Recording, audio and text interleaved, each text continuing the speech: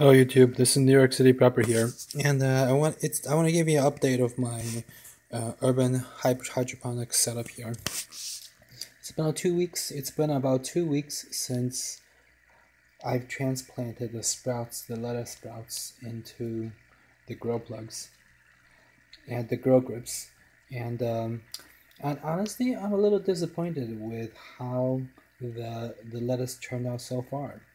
This is about 2 weeks of growth, and I could see some true leaves, and I could see a few, the lettuce growing taller. But these lettuce seem really leggy. I mean, they don't seem like they're bunching up. They're supposed to be butterhead lettuce, and they're not getting that butterhead look. So I'm honestly a little bit disappointed, and I think the main reason for that is the LED lights I'm using. You can see the LED light I'm using. It's one of those cheapo LED lights I found on Amazon. I believe this was about 20 bucks or so, and it has 300 LEDs, a mix of red and blue LEDs. The wattage is about 23 watts, and I don't think this is enough lights for the lettuce to grow, or the spectrum is just not the spectrum that they need. But the reason I chose this cheaper LED light as opposed to some of the other professional grow lights that you could find, more expensive grow lights that you could find online, is because those more expensive grow lights, I'm sure they will work.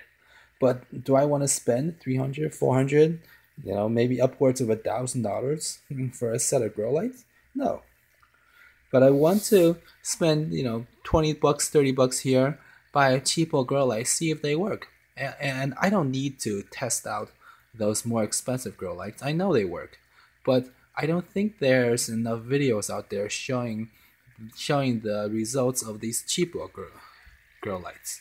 And even though I think this grow light doesn't particularly fit, I'm going to try again, and the next time I'm going to be getting one of those cheapo LED strip grow lights, where it comes in 5-meter strips, different colors.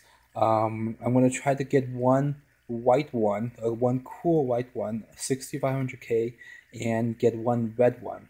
And hopefully the two of those could cover both the blue and red spectrum that I need to grow lettuce well. But this is just a quick update of what the lettuce are doing so far. I'm going to turn off the light. Maybe turn off the LED light. Maybe that'll give you a better look. This is an LED light. Then this light just grew on my IKEA shelf here. Kind of looks like that. It's a deep water culture. So that's what they look like. I'll turn the lights back on. They're on a 12-hour cycle right now, but just a quick little update. So I'll keep you guys informed. If I change the lighting, I'll let you know as well. Okay, take care all.